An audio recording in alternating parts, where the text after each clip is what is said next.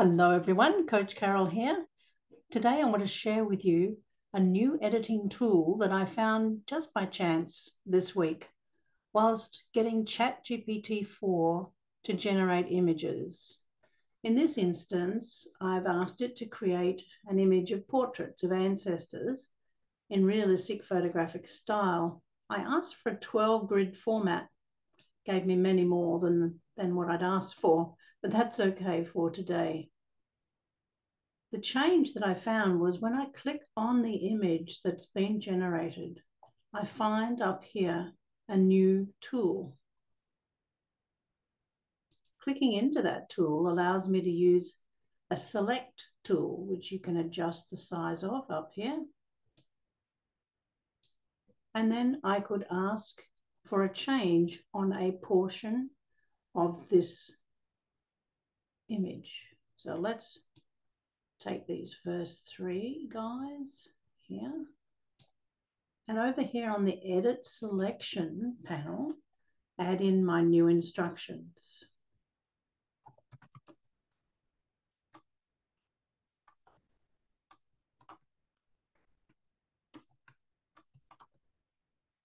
So this time I want 3 female ancestors. Let's execute that and see how it can handle it. This will take a few minutes, so I'll pause here. In its first attempt to comply with my instructions, it managed to give me only 1 female image here on that middle row.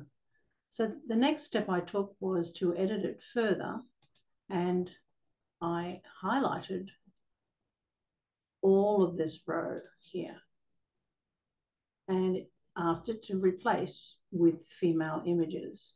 And the result was much better. Here it is underneath. The whole of that middle row now is entirely female ancestors.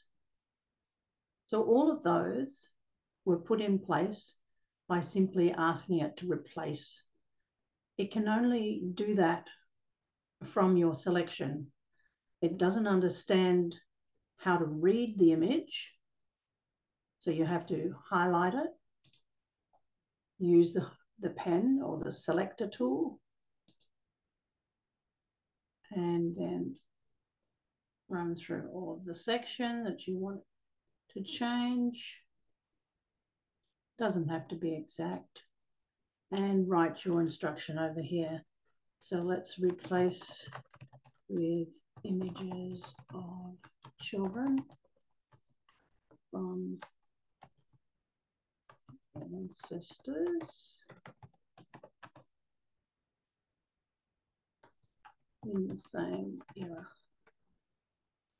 And once again, let it do its job. So I'll just pause here. And once again, success. The bottom row now consists of images of children. And if I want to download that, I can do so here by saving it. It would save it as a WebP file. And if I want to save it as a JPEG, I have to do that back here and ask it to save as a JPEG image. It will then create a Python code which will instruct it on the process for converting the WebP file into a JPEG, and then gives me the ability to download the JPEG image here. A very useful way to then make use of that entire image.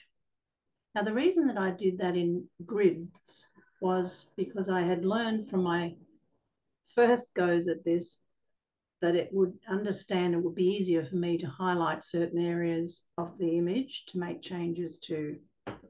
For example, let's go back to this one here, which I did for flowers.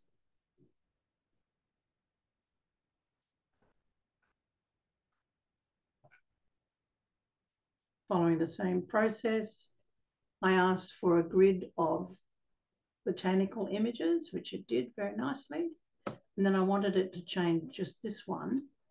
So having it in grids made it easier for me to highlight just that one grid, which I did, and ask it to replace it with another, which it did. Similarly with this one for the animals,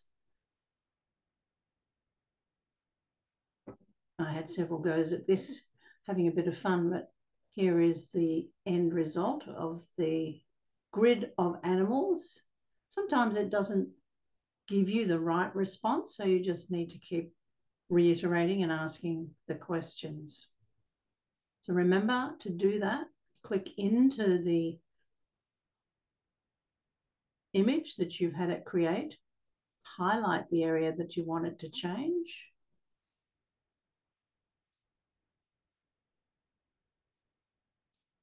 and put your instructions over here on the right-hand edit selection page.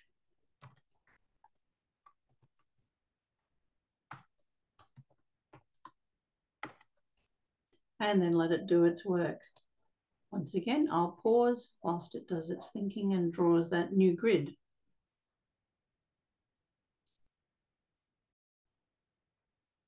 Interestingly, it has replaced that last grid to giraffes, not an elephant.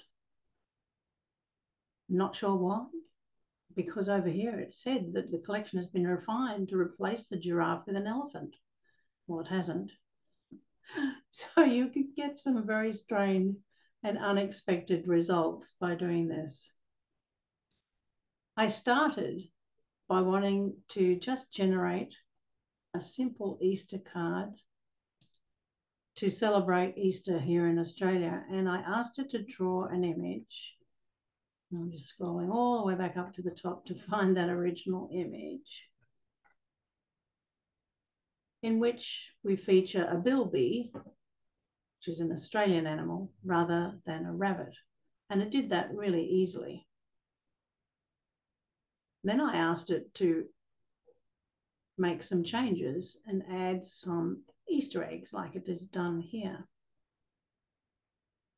And by further iteration, even more Easter eggs.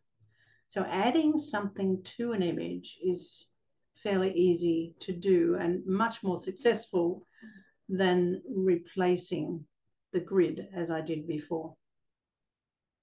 So you might have some fun with this. So all you need to do is go to Chat GPT 4, start a new chat with 4, and ask it to draw an image for you and then try out the edit.